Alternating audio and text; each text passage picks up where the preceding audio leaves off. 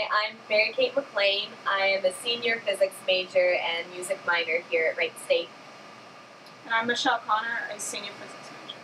I was a little intimidated by things that were far away, and so they all kind of had that going for them. And so what I actually did, I was such a nerd, I made an Excel spreadsheet and assigned numerical values to the different attributes of the schools, and Wright State came out on top. My house, and this was actually the only college I had gone to out of high school.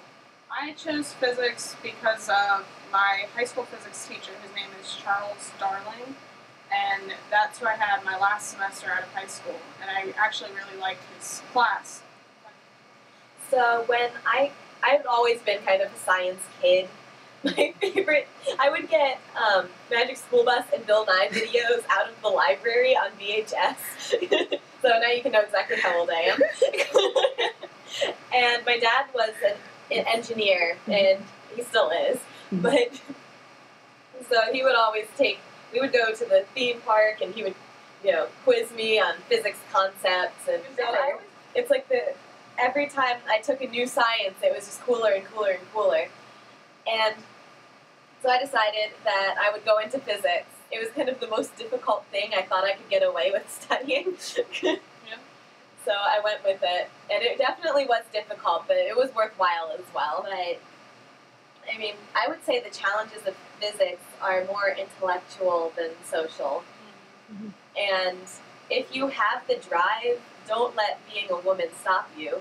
Don't let being a man stop you either. I will be actually continuing at grad school here at Wright State for electrical engineering. I will be going to the University of Michigan to pursue a PhD in applied physics. I actually chose which school I was going to yesterday, and I'll be sending the email today.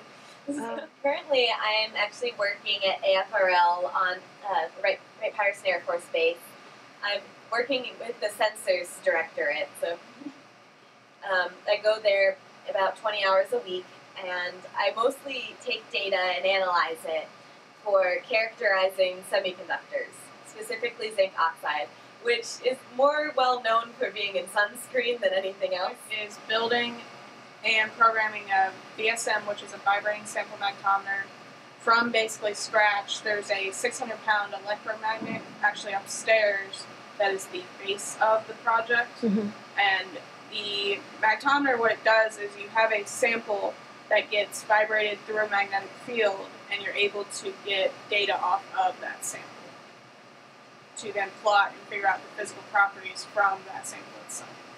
I feel like people coming out of high school, especially if you're thinking about physics, I know I was that way.